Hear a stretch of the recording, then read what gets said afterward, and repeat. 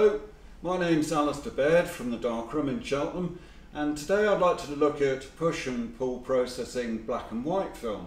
Now, a couple of months ago I did one on push and pull processing E6, that's transparency film, but clearly black and white's a good deal simpler. It may be something you can do at home, or equally we can do here for you. So what I've done for this exercise, I've used a Nikon camera. I've used Kentmere 100 ASA film because I thought that film would tend to show these effects more markedly. And what I did with the camera on a tripod is to do a whole set of exposures of the two scenes. So the first pair have been overexposed 3 stops and then the development time adjusted. The next pair exposed normally, normal development, and then the final ones have been underexposed 3 stops, and then the development time extended to compensate for that underexposure. Now, the results that are obtained by adjusting the development time are really quite predictable, and you can use the results yourself to, let's say if you wanted to increase the contrast in a scene or decrease the contrast, then you can kind of plan that in advance by knowing what the effect is likely to be in the negative. Equally, if you've inadvertently under or overexposed a film, then again you can make adjustments and ensure you've got a decent negative for printing. But I've got all these sections of film scanned in, so let's have a look at those and we can run through what those effects are in more detail. So here are the two scenes in colour. The first, some plants in dappled light, lots of natural tonal values in these. The second, these garden pots in strong afternoon light, present a lot of deep shadows and areas of plain tone. I mentioned I had made 3 exposures of each scene. I've underexposed, overexposed and then exposed normally. Looking left to right, the annotations here, the -3 stops, reflects the compensated development time. So the left-hand images were overexposed in the camera by 3 stops and then the development reduced. Extended development will always increase contrast, and so you can compare that in the contrast shown in these on the right-hand side. Let's take a slice here at the extremes. To be honest, the pulled film still looks okay because it has lots of natural contrast.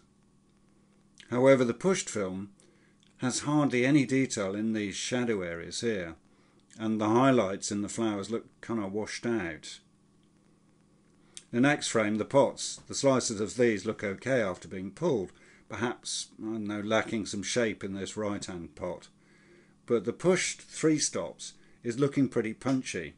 There is 0 detail in the shadows and very little mid-tone.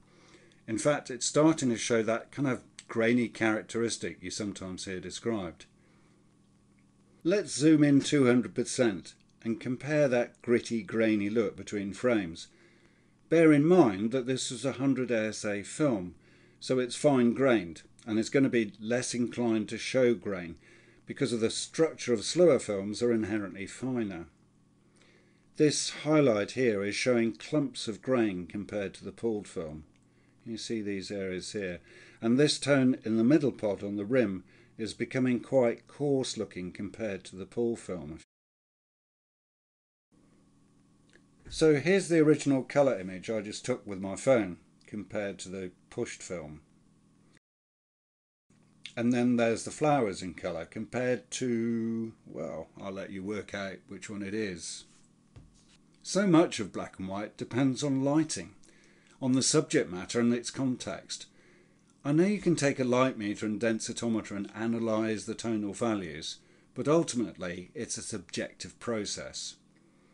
How you intend to display your prints is as much a part of that process as the initial composition. So here I've gone back to those original 6 frames, but this time I've mixed them up. Have a look, see if you can work out which is which, now they're kind of muddled up like this. Or what if you intend to frame the pictures with a grey mount in the frame? They're going to look different again. Or what if we change it to a white surround? All those things make a difference. But that's the fun of black and white. It's a constant surprise, and you never stop learning.